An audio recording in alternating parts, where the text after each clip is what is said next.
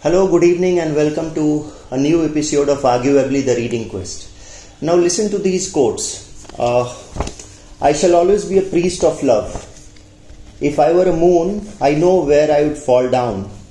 He worked very hard till nothing lived in him but his eyes. Their words were only accidents in mutual silence. She turned and saw a great white moon looking at her over the hill, and her breast open to it. She was cleaved like a transparent jewel to its light. She stood filled with full moon offering herself, her two breasts open to make way for it, her body opened wide like a quivering anemone, a soft, dilated invitation touched by the moon. In his dark eyes was a deep misery, which he wore with the same ease and pleasantness as he wore his close-sitting clothes. So, I guess you must have guessed it right. So, the book I am going to talk about today is D.H. Lawrence, Rainbow.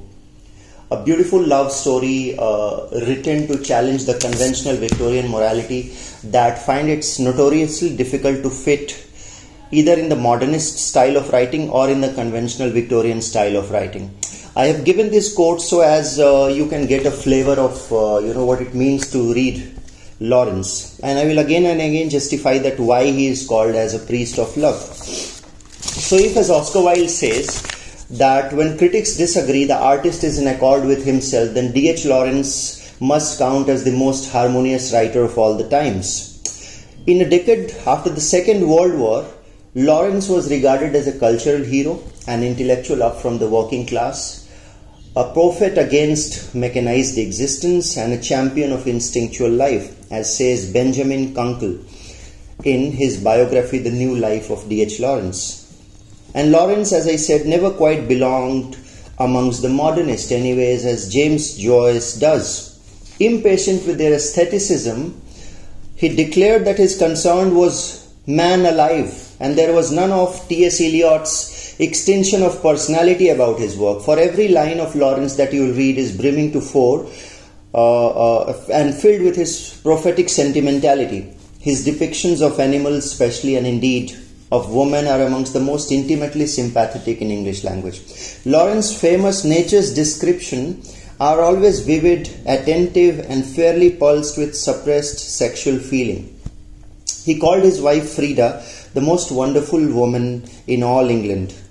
Lawrence mailed perhaps the greatest of his letters to her.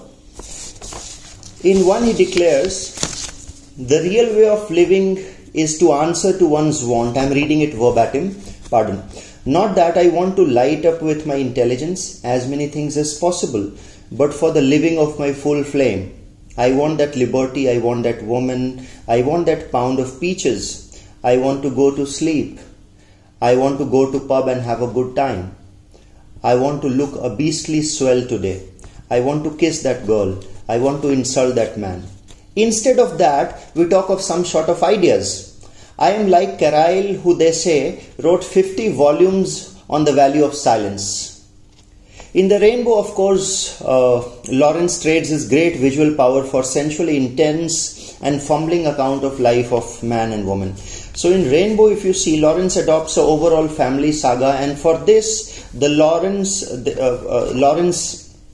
Rainbow craves comparison with Emil Braunt's Wuthering Height. This novel chronicles 3 generations of Brangwen family, and as we see in The Rainbow, the character moves in a straight line of development from manual to semi-skilled, from semi-skilled to applied academics, from applied academics to professional, from professional to pure academics, from pure academics to artistic and creative form of liberal art. So when you have finished reading it for the first time and you try to think of the whole novel, you are likely to see nothing but large number of intense moments all in a long line. The story experience after experience after experience from beginning to the end. So it's a large number of intense moment, placed chronologically as the novel progresses from beginning to the end. And the real story of Lawrence's novel lies at the level of emotions and pre-conscious impulse of character, so that the external event and much of the conversation seems less significant, if not trivial. While the modernist writing style can be termed as stream of consciousness, Lawrence writing can be described as streams of metaphors and emotions. So here I'd also like to add, if you're interested in creative writing, if you're interested in how to use words, collocation in use, how to write intense lyrical prose, so I believe Lawrence is one writer that you should follow. And that is why, for the sheer reason that it can be categorically defined as streams of metaphors and emotions as against the stream of consciousness. Radically different from any conventional narrative mode, with a certain possible exceptions from comparison to certain paragraphs of Emil Bronn's Wuthering Height. The long and short of it is that Lawrence's novels are a bible of vivid, complex, sensual human emotions that percolate beautifully within the breathtaking imagery of nature. And he shall no wonder always remain the priest of love. But it is far from true that it was only Lawrence during those years of the First World War who was attacking Victorian morality by trying to locate sex in its actual position in human life. Rather, there were many writers at work. For example, James Joyce's Portrait of the Artist as a Young Man was one such book, which I have already done an episode on. Bertrand Russell's The Conquest of Happiness, Marriage and Morals in Praise of Idleness is one such book. Aldous Huxley, Brave New World is one such book. Hermann Hesse, writing in Germany, be it Siddhartha, be it Narcissus and Goldmund, or be it Demian, also tried to attack Victorian morality and sexuality as a taboo in those post-war and pre-war years. So I believe, once again I repeat, please enjoy reading Rainbow and please like, share and subscribe so that it can reach to more people. Thank you so much. Happy reading.